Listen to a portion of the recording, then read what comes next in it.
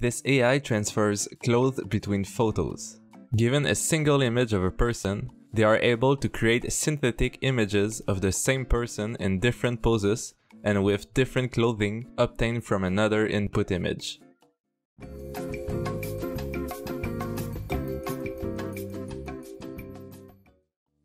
This is What's AI, and I share artificial intelligence news every week. If you are new to the channel and want to stay up to date, please consider subscribing to not miss any further news.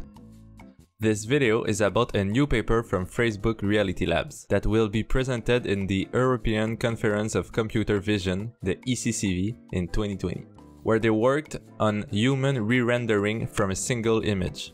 In short, given an image of a person, they are able to create synthetic images of the person in different poses or with different clothing obtained from another input image.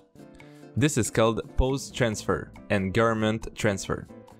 Most current approaches use a color-based UV texture map, where for each texture pixel of a feature map, a corresponding pixel coordinate in the source image is assigned.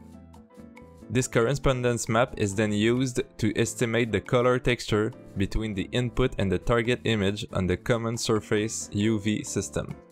The main difference with their technique is that instead of using this color-based UV texture map, they employ a learned high-dimensional UV texture map to encode the appearance.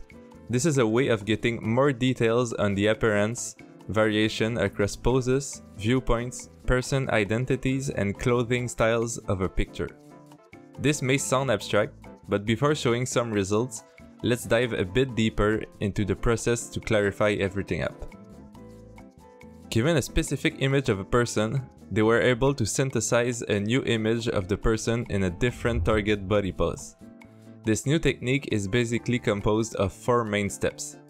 Using DenseNet, developed in another paper, they were able to use the correspondences found between the input image and the SMPL in order to extract the partial texture represented in the UV texture map discussed earlier.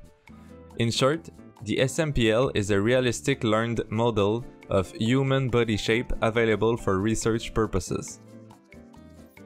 Then, using FeatureNet, which is a UNet-like convolutional network shown in this image, they convert the partial UV texture map to a full UV feature map, which gives richer representation for each texture pixel.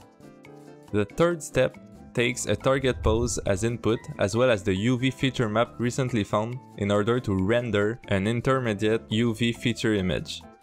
Finally, they use RenderNet, a generator network based on Pix2Pix HD, which can be used for tuning semantic label maps into photorealistic images or synthesizing portraits for face label maps. In this case, Pix2Pix was used on the feature image to generate a photorealistic image of the reposed person. All the papers involved in this new technique are linked in the description below if you'd like to learn more about them. Now, let's see some amazing results made with this new technique. I invite you to pause the video at any time and admire the little details in the synthetic images. Here's what it can do for pose transfer.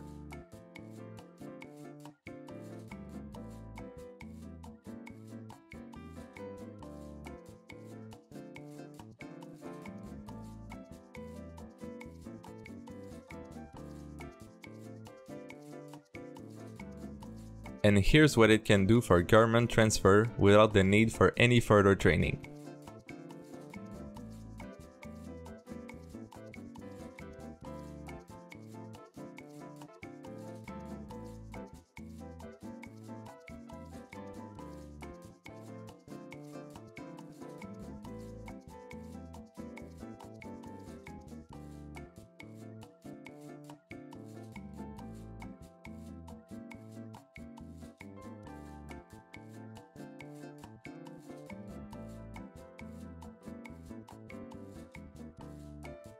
Of course, this was just a simple overview of this new paper.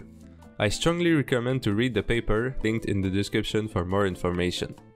Please leave a like if you went this far in the video.